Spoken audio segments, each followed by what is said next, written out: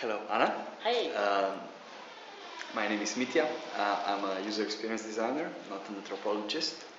And I have some questions which will be read by Slovenian software developers, Okay. software designers, and so on. Okay, my first question. There are still many products and software designers, product and software designers out there who ignore user research. They just don't go out in the field, they don't talk to users, and my experience is that many people, even designers, are basically afraid of talking to strangers. What is your advice to overcome this fear? Is there an advice for that? Well, I have to break it into a number of things. One thing is the fear factor, but the other is why don't they go out? And I believe that people don't go out because they believe that they're the expert and they have the answer. Okay.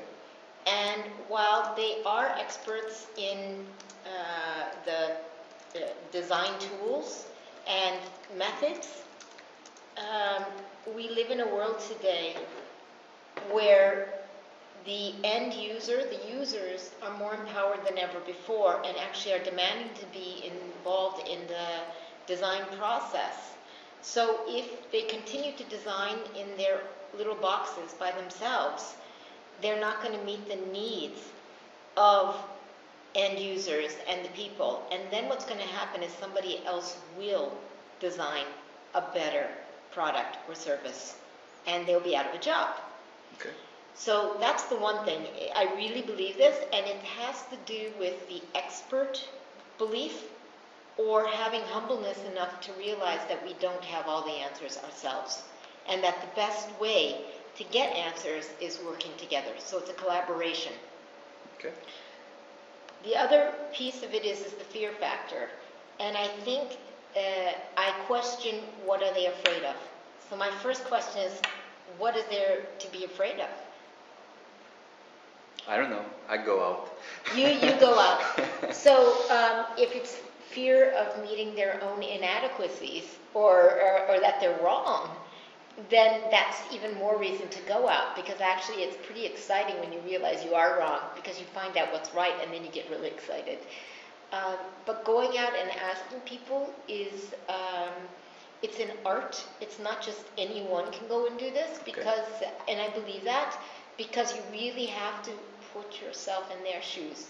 If you start asking questions from your perspective, then you will never get the right answers and the best answers. But if you can put yourself in the shoes of the other person and get them to talk and listen, it's really not about the asking, it's about actively listening to what people are saying, because a lot of the findings that we get are in the surprises.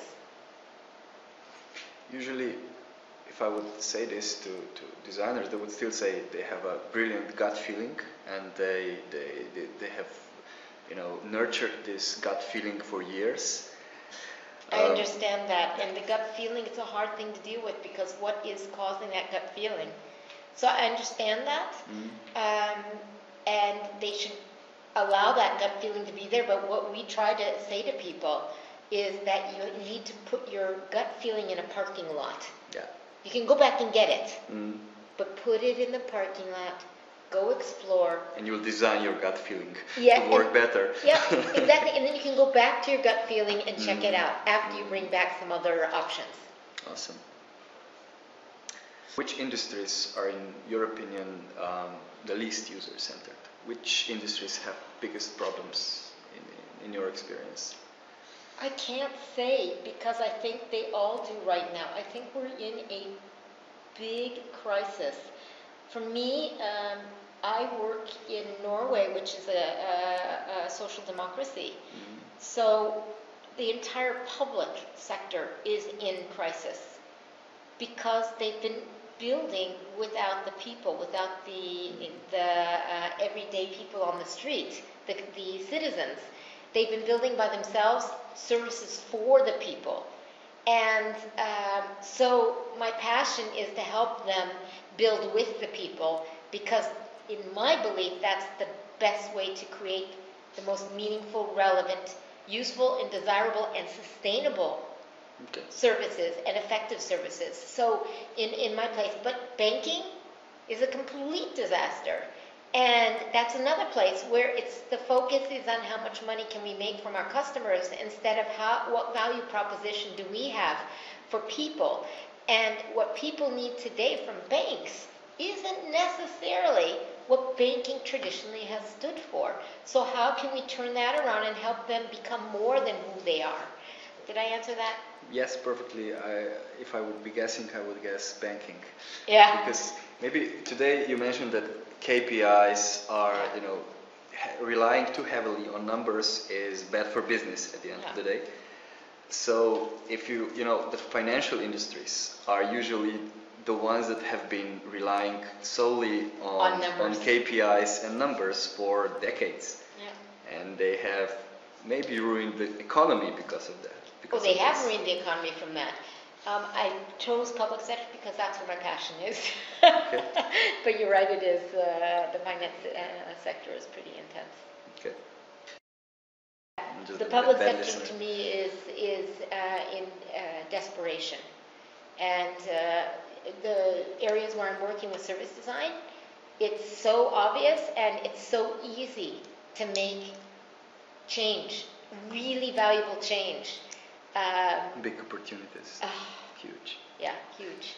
And I think Scandinavians and maybe I have been studying extensively UK's case. Yeah. They have done some great work lately. In the health sector.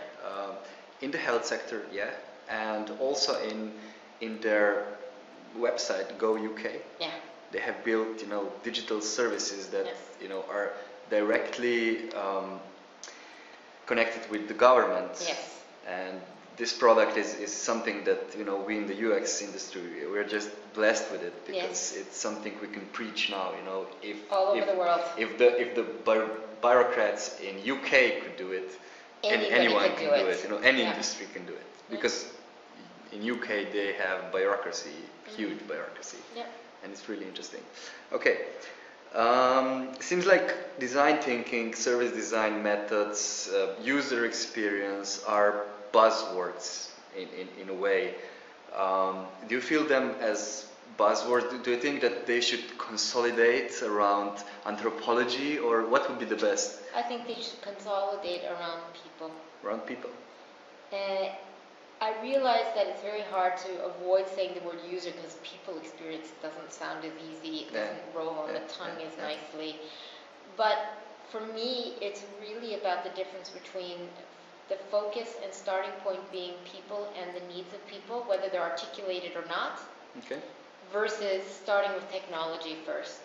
And if you start people first, you always have the opportunity to find meaning.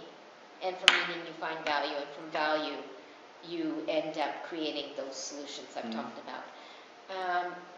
So I would argue that you can call it anything you want. And you can call it service design, because that's the buzzword. You can call it user experience. You can call it design thinking. Design thinking is in and you can say what's beyond design thinking, and what's beyond user experience, and what's beyond. But there's only one answer, and it's people. People and behavior and their interaction between people and technology. I feel that we are entering in a people-centric era, if this was... I think we're there yet, because I feel like I still have quite a we are still struggling. Yeah, but it's more important than ever before because of the turbulence we're seeing everywhere. And turbulence is symptomatic. The people-centric approach should never have not been there.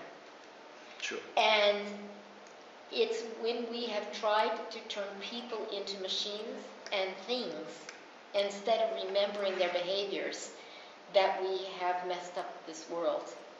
And it's very important to bring that back. And I'm not saying that it has to swing completely the other way, but there's got to be a balance between people and technology. Okay. And it's necessary for the future because of our dwindling resources worldwide. Okay. I No. Although no, you're no, not no, on no. Twitter even. No, I know. I was on Twitter. I am now. About a month ago, I put myself back on. I was on Twitter, Okay. and then I got some really unpleasant messages through it and connections, and I don't like social media. I turned it off for 6 to 8 months, and I started up again, but I don't think I'm going to use it. You're not going to be a big Twitter star. No, You're and there's not a reason, planning. because I think it's all very narcissistic. Narcissistic? Yeah. Okay. I think social media is extremely narcissistic, and it bothers me because it's the opposite of people-centric. It's me-centric. Okay. And I don't want to be me-centric. I want us to come to the point where we're working together and collaborating together. So I much prefer the one-to-many sites than the... I used to be on everything. Okay. And it just, it's to me very uncomfortable. And I don't want to self-promote. So I think that's the main reason I do it. Yeah. Today you've spoken a lot about, just skip the numbers. It just felt like skip the numbers, go with the relationships. I think the truth is that we need both, but they should be much more balanced. And the reason is quantitative numbers can tell us the what if we're asking the right questions. So it's really about what questions are we actually asking, and what does the data tell us? And are we making inferences we should not make from that, or are they realistic inferences? So that's the whole area of the quantitative. It's what, but quantitative will never tell you the how and why. Mm-hmm. So putting those together, you could if you have a balance between the qualitative and the hows and whys, it can direct you in the quantitative to make sure that it's something happening more broadly. To validate the hypothesis. Yes. Or we can go to quantitative data, and I've had situations where quantitative data has come out. What we found out was, here's the quantitative data, we went out to find the how and why, and we actually found out that either the data was completely wrong, the quantitative data, or we actually found out the hows and whys, which surprised the customers. Some usability, people get very defensive around qualitative studies. They feel that we are taking away their field, but to me, they balance each other, and they need to both be there. Yeah. One more thing. There's been a lot of talking and thinking about what's the best way to structure your business so it will produce good, sustainable, user-centric products. What's the best process? What's the best organization? Let's have a software development firm in mind here. What's the best organization that will, make good products? What would be? I know it's a $1 million question, but just try to attack it. It's a $1 million question, and I don't have the answers. What I can say is what I believe in. Okay. And again, it's people-centric. So I believe leaders need to be focused on a value-based company that inspires and motivates people in the company to come with the best possible solutions to the challenges a company have. In my view, a company leaders should not be making decisions for the rest of the employees in secret rooms, but they should be coming out with their challenges and asking, make it a game, ask their employees to solve it for them. Help us, we have this problem. If we don't solve that, we're going to have to cut 10%. Okay. Help us solve this problem. In groups, not individually, but help us solve this problem, and then we don't have to cut. So whatever the challenges are, they need to address those to the people and allow the people to be motivated, and then they own the outcome. They are more motivated, and they're held accountable for what they do. And most of us love that because we love goals, so we love the ability to try and solve things. So why not solve our internal problems as well? Okay. So I believe in value-based companies, and I honestly believe if you don't believe in your employees, you shouldn't be a leader. You're right. Okay, thank you.